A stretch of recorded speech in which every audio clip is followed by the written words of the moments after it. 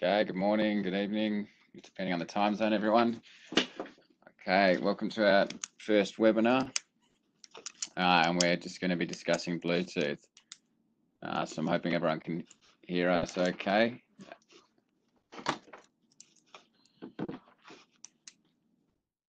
Let's see.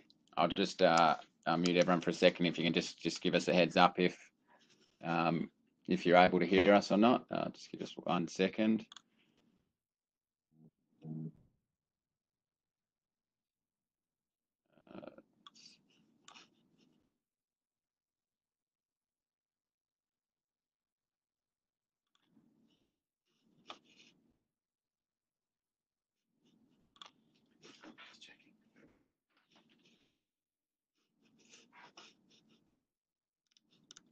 Okay, let's see.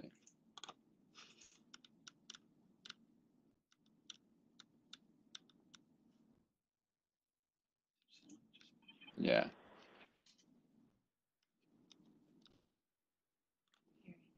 If we got Lee, can you hear us, Lee?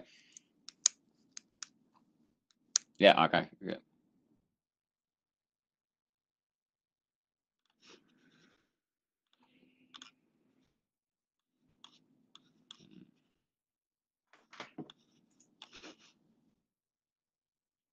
Yeah, okay. So anyway, we're just going to go through asset tracking with Bluetooth today, okay, which is very new and exciting in our product range. Something that we're quite keen on, and judging by some of the feedback we've been getting, it sounds like that's the case with a lot of our channel partners as well. So we're just going to run through to get going just a few key terms and just provide a bit of a brief overview as well. Continue sound on. Okay. Yeah. Okay. Okay. So just jumping into it. Okay. I think everyone might have seen this asset tracking with Bluetooth slideshow that we've done. We're just going to skim through this just to check everyone's on the same page, just to introduce the range of devices, as it will help when we're discussing some of the applications and some of the details about what's going on with Bluetooth. So our key products are, we have two distinct products. So we have our gateway devices. So these are devices, our standard tracking devices with GPS that also have a Bluetooth module on board, and they're able to receive signals from Bluetooth tags, sensors, pretty much most things are Bluetooth available. And they have GPS for their location, and they are also, so then they transmit the data to the server over either 2G or Cat-M1 networks. So the main options we have are our powered vehicle tracker, which is the G120. So this is what you'd wire into any of your trucks, assets, even in a stationary location if you needed. And this will scan continuously for tags non-stop. So any tag that comes into range, the minute that it sees it, it's going to pick it up and it'll keep it in its list. And we have our battery-powered gateway, which is the Remora 2. So this is a tamper detect. It's got Bluetooth on board, and it takes 2 D-cell lithium thionyl chloride batteries. So the distinction here is it operates in a similar way. It's just due to battery life, due to the fact that it's battery powered, and we need to conserve energy. We won't be continuously scanning non-stop. So what we set this device to do is wake up perhaps every half an hour, search for tags for a minute or so, or whatever makes sense to be scanning for, and then we put it back to sleep. So if you have tags running in and out a lot and you're not scanning all the time, you may run into issues there. Or not issues, it's just a consideration. So jumping back up to the top here. So as discussed, what we do with our tags, which is the Guppy or the sensor node, or any third-party tag that you have interest in, we put these on our small or low-value assets, and then we set these tags. will send a beacon every few seconds. And then our gateway devices, provided that the tag is near enough, the gateway will keep a list and it will upload this to the server. So this doesn't have to be telematics guru. There's a smart list kept in the firmware of the device, and that will be sent to whatever the chosen server is. Okay. So just coming down to our tag devices, this is what the Guppy looks like, which is just a standard tag. All it really is it's perfect for tracking when you low value assets are near your gateways. Okay, and the sensor node is effectively a similar thing, but it has various inputs. So key ones are an I2C input for sensor monitoring, as in a lot of common sensors use I2C. And on top of that, it also has digital inputs and analog inputs. So if you want to be measuring a voltage range, or if you want to be measuring door open or close, that's going to have you covered there. And then you're not limited to just using our tags. Bluetooth is an open interface, so it's quite easy to, if you have different size requirements or a particular tag that, there's ones out there that are doing fuel probes, temperature sensors, in all sorts of different form factors and battery lives. And that will have you covered there. So let's see.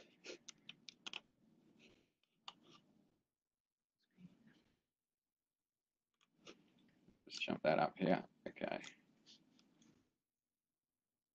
Okay. And so to get going, a few of the key applications just to have in your mind as we're going that we see fit, that we've come up with. There's plenty more out there. I'm sure towards the end we'll hear from everyone about what applications they might think are possible.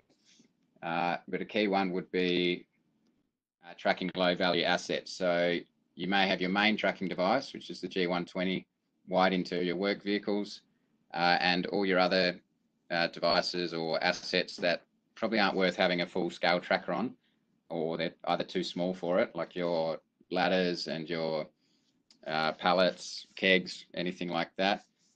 They can be tagged, and then whenever they're in range of a gateway device like the G120, that means we know their approximate location.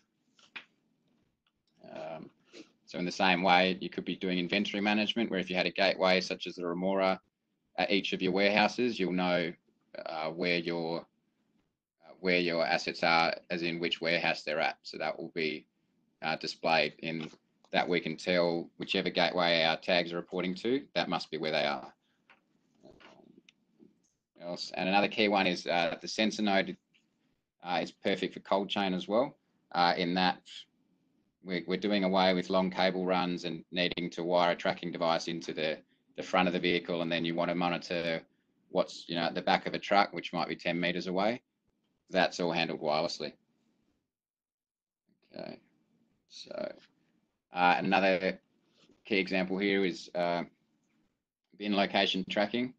So given when our tags are reporting to our gateway devices, we also have an idea of when they're lost. So when they go out of range, well, we know that's the last known location. So let's see. Okay. So we'll just jump out of here.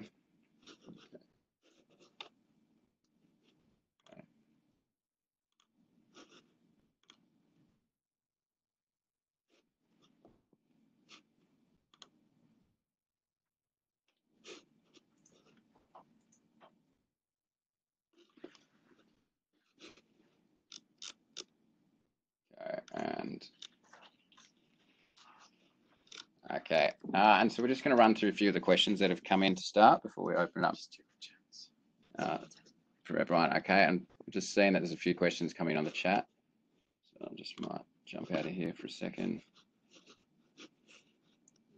Okay.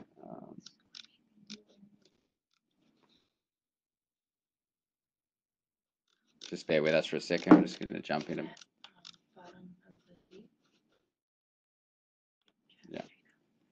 Okay, so we've heard how many Bluetooth tags per gateway. It can depend. There's about a limit of around about 200, which is right. Just look that up really quickly.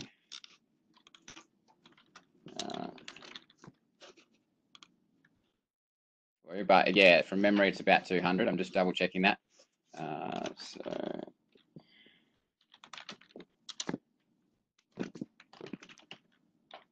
Because I want to make sure I get the right answer here.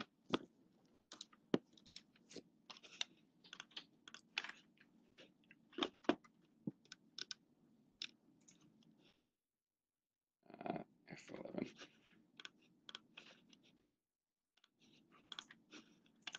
Okay, so we'll just run through these questions quickly, and then we'll jump back into some of the ones that have gone beforehand. But yeah, we can do about 200 tags per gateway.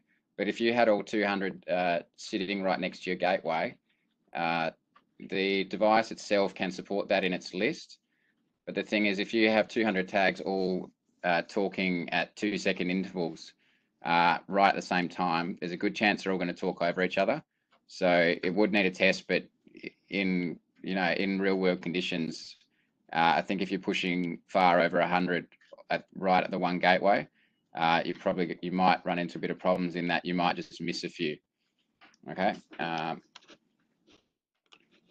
Okay, so just do one more, and then we'll come back to these questions at the end.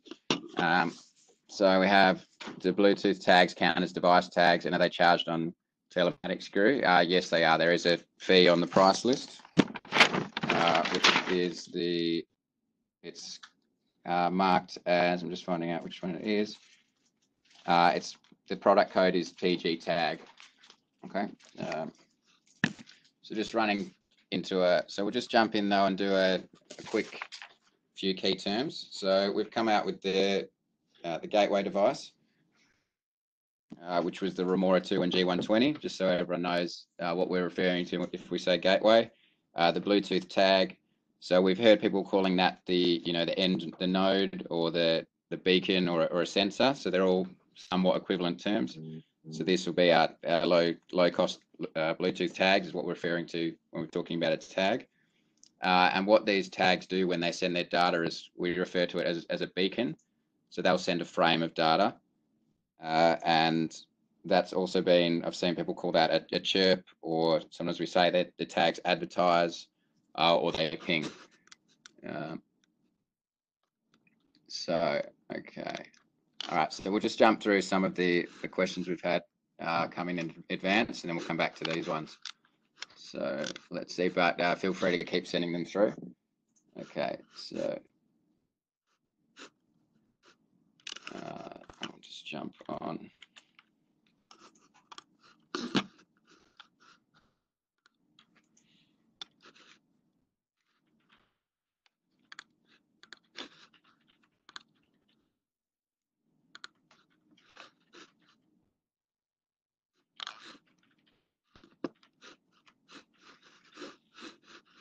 Okay, so just let us know in the chat if you can't see my screen up here, but this is our support page, which is available at support.digitalmatter.com, and we've written up some of the answers to some of the questions that came in advance. So, and this will add in any extras as well, because a lot of these they link out to certain other resources that really help with your understanding. So one question that has come in is, do we support third-party tags? And the short answer is yes. Effectively, any tag that beacons, as in it just continuously, every few seconds just shouts its information, which would be its ID and its data. That's quite easy for us to integrate. You can come over and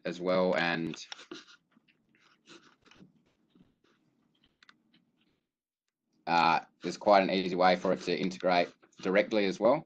All you need to do is you can apply a few different parameters, and you can actually start testing your custom tags right now. It is a little bit fiddly to get going, but once you've got one going, tested, it's a really quick way, without needing to go through a more complex process, to just see if the tags are actually working as you expect them to, because at times it is worth a test. You know, you might be looking to test a tag in the back of a truck through, you know, quite a bit of obstruction, and it's difficult to know straight offhand if how it's going to perform. So a quick test is pretty easy to achieve.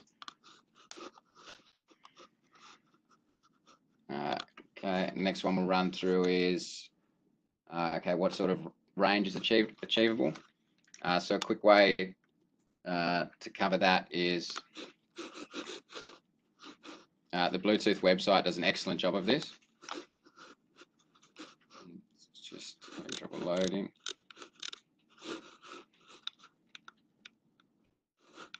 And it goes through all the factors that cover the range. So our key factors that we've got are the spectrum used. That's quite fixed to Bluetooth. It's always 2.4 gigahertz.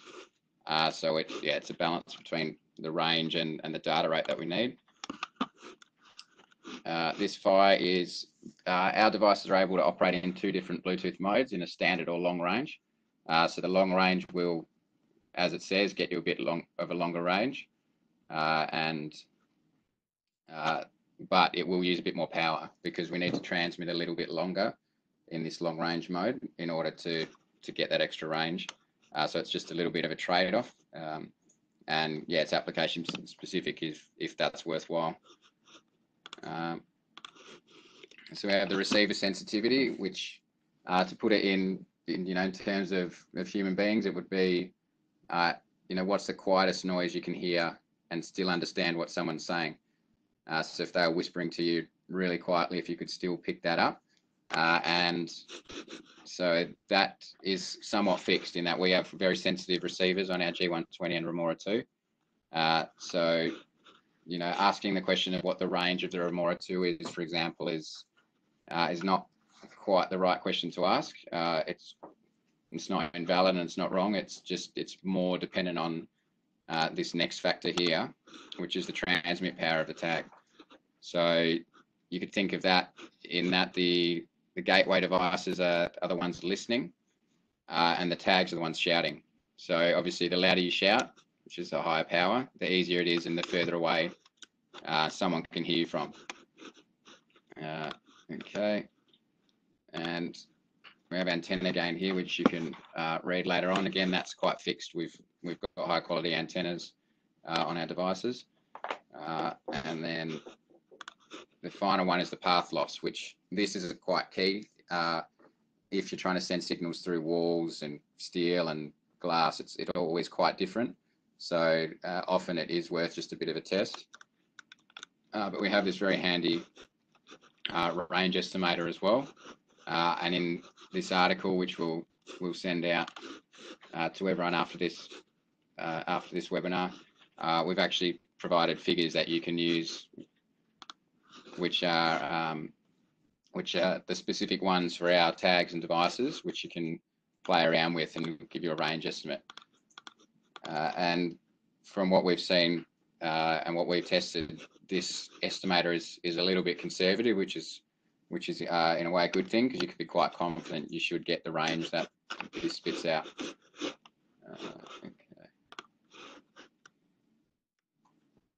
Okay, so another question we've had asked is, so if we had multiple gateways in the same environment, does the Bluetooth end node send data to both gateways, or does it choose the closest one? So yeah, the scenario, which is an application that we've been looking at, is, yeah, you want to know whereabouts in the building an asset is. So you might have one gateway up one end of the building and one up the other, and whichever gateway the tag is reporting to, that's the end of the building it's at. So the answer is yes. The guppy is just shouting to anyone that will listen. So if 2 different gateways pick it up, they'll both add it to their list, and they'll both be, both of those devices will upload that data to the server and say, yes, both these tags are nearby. So yeah, you can find ways to work around this effectively. So one is to just think about your gateway placement, in that you wouldn't be putting 2 of them 50 meters apart where they can both pick up the same tag. you'd probably space them out a little bit more than that if that's possible. And the other one is that it depends on your tag. It's very tag specific, but our guppy tags will send their signals, an indication of their signal strength to the as to the Remora or the G120, and that will be sent up to the server. So on the server side, if you like, you could place the tag at the gateway which is seeing the strongest signal. So you can do a bit of filtering on that side. Okay. So in the Bluetooth, and yeah, equally you can be setting up a tag filter. So you could tell the Remora to only bother putting tags in its list which are above a certain signal strength. Now this one can, this is only really useful if you're using every single tag is the same as a guppy, because you might have one tag that just doesn't broadcast as strong, and it's gonna appear as if it's further away because the signal's weaker, and the only reason that is it's not transmitting at the same power. Okay, I will just skip through as well. We can come back to this if need be, but I think we'll get onto some of the questions that are coming in right now. The key question that's been asked is battery life and range. And if you just come hunt this down after this webinar on our support page, this is the article. We have an article here about just listing out the range and the range and what battery life you're going to get for different scenarios. Okay, and the final one we had as well is so is there a mode where the device only chirps when it's being moved? So judging by the question is asking about chirping, assume that's related to the guppy, but it sleeps when it's not moving. So the answer for that is no. We have catered for an accelerometer on the guppy on the PCB design, but it hasn't been fitted to the current stock. If you have a requirement for that, we can look at fitting them. But for in general, I think the idea of this is to try and save some battery life, which isn't really that necessary, given the guppy is going to last 5 years at default settings. And you can also think you wouldn't really ever want to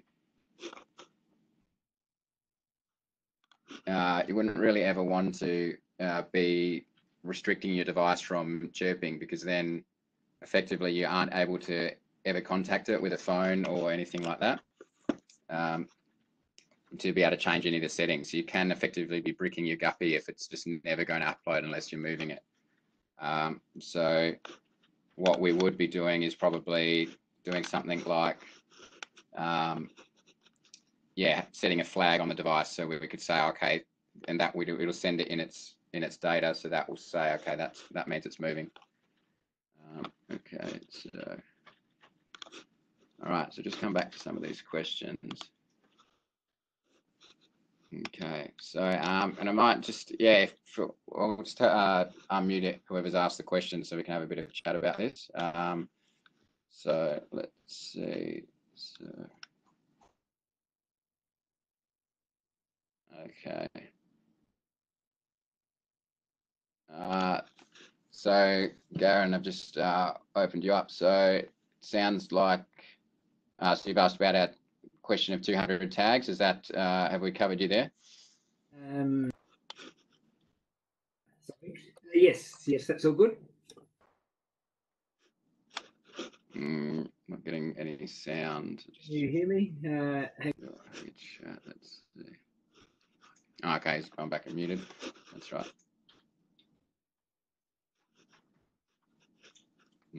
Okay, we'll just move on to. Okay, so just moving on to Carl's question. So, yes, so tags do count as device tags, and there's a fee per asset, and that is that is on the price list under TG tag. Okay, so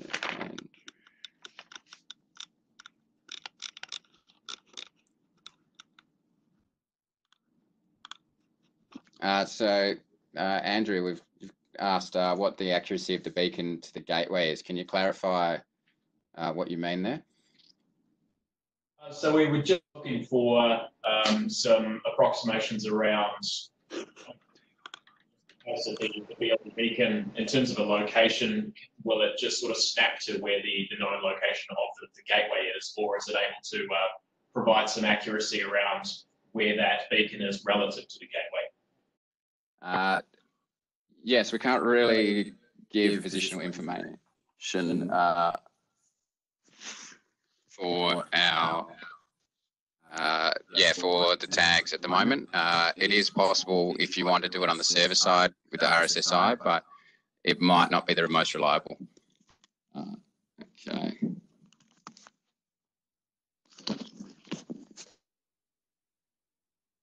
Okay, the next question we have is,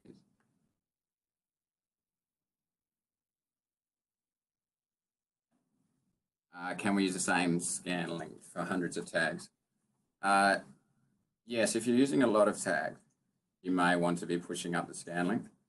But what we found, for example, if you are pushing every 2 seconds, so the guppy tag is beaconing every 2 seconds, you need to be scanning for at least 3 times the length of that. So that would be 6 seconds in this case. If you had hundreds of tags, maybe you go for a 20 or 30-second scan, but it will need a bit of testing in each application.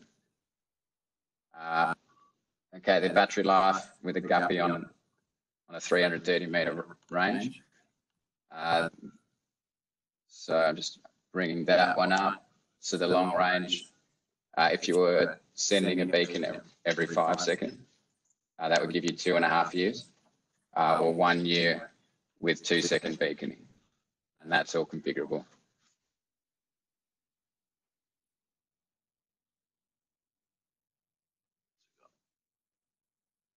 So is it possible to use gateways and third-party Bluetooth beacons? Yes, that one's been covered. Let's see. Can you get the GPS position of the tag based on the gateway position? Yes, yes, you can.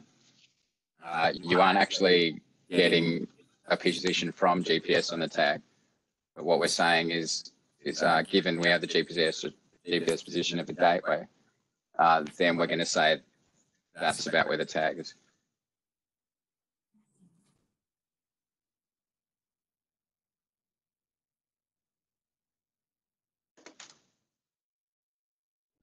What else do we have? And we have, are the batteries replaceable on the tags? Yes, they are. They're just 2 AAA batteries, and there's plenty of other third-party tags available with their own batteries as well.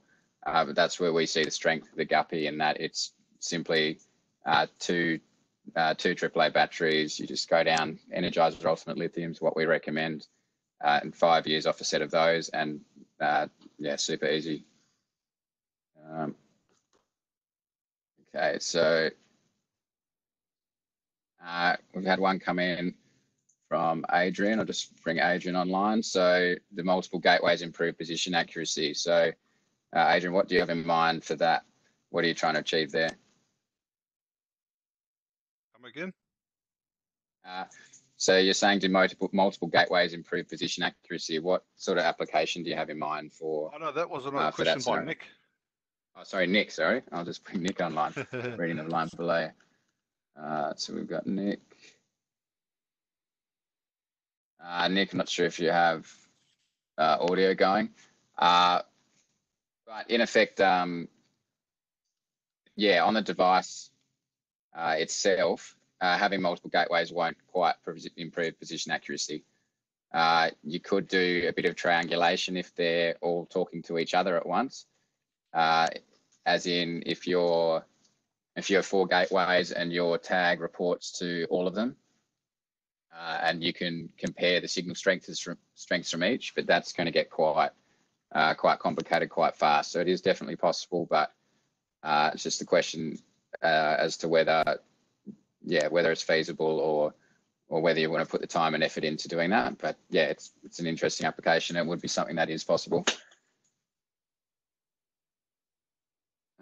Okay. So Adrian, coming to yours. So if there are several devices shouting at the same time, does this affect the noise floor or receiver sensitivity? Yeah, specifically, I mean, if you want to take a look at a construction site, there's a lot of high-tech equipment and technology on these sites nowadays. Yeah. And it may not necessarily all be Guppy. It could be proprietary equipment for the construction company that's using Bluetooth as well. So there's a lot of Bluetooth noise in the air. How does that affect the receiver sensitivity of the gateway? I'll have to get back to you on that on the engineers from the firmware guys, but yeah, of course it is going to have an impact if lots of things are talking all at the same time. That's kind of what I was getting at with the 200 devices at the one gateway. So yeah, if they are going to all talk over each other, yeah, the noise floor is coming up. So it is going to be harder for the gateway to hear. But it is quite, yeah, it is very application specific. So yeah, it is hard to give a kind of overarching answer, but kind of in short, yes, it is going to make, so what the main impact will be is it's going to limit your range a little bit. Yeah, that's what I was imagining is everything that's on the fringe or the edge of the coverage, which is like dropping off. Yeah.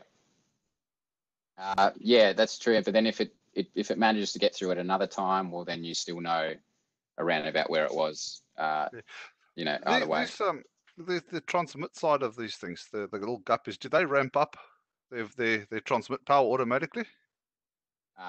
No, so we set them all for 8 dBm, which is our maximum. I was just thinking if they're not getting through and everything starts ramping up, everything's going full noise, that just amplifies the problem. Pardon the pun. Yeah, well, in that they don't ramp up though, because they don't actually know if they're getting through or not. They're just transmitting at the one power. So you can configure anywhere between -20 dPm and 8 dBm. That's a good thing. Yeah, so they just kind of go, they just chirp at whatever you set them to nonstop.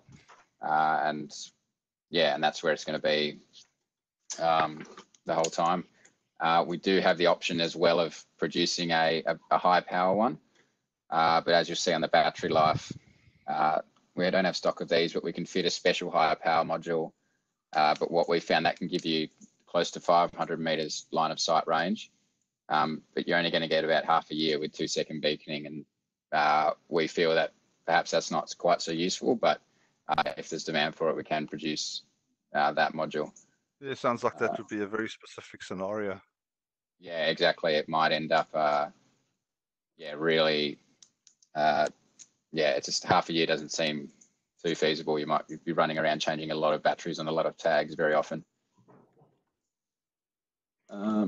Okay, so moving on, we've got a question. What is the impact to Remora 2 battery life to scan Bluetooth tags? It is quite minimal, in fact, to be scanning tags. The main drain on battery life is the GPS fixes and the and the uploads.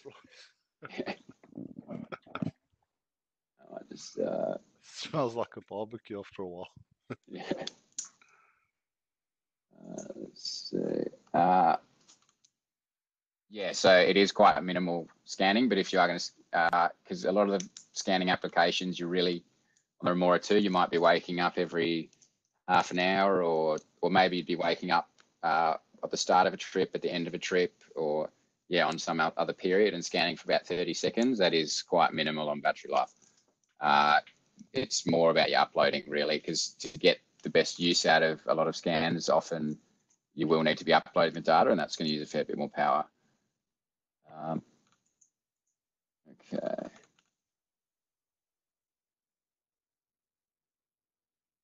Okay.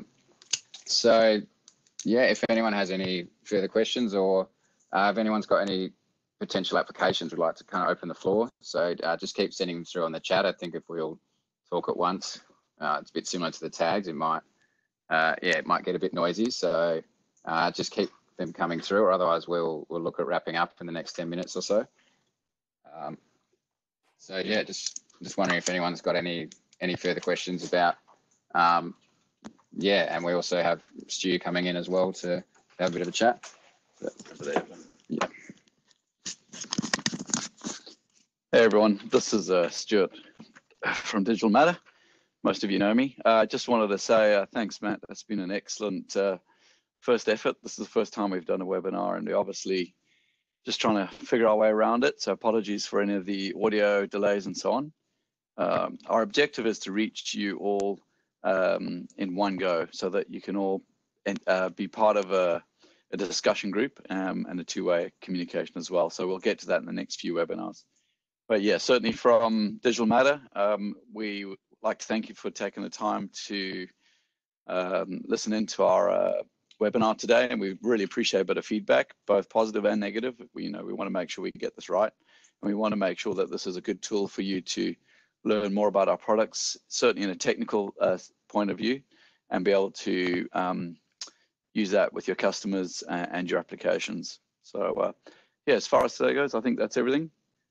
Yeah, unless there's any further questions, or I feel like we've covered what's come in, but yeah. Yeah, I think we've covered most of what's coming in, so we'll just sign off now and have a good Christmas, everyone, if we don't speak to you before then. Thanks a lot.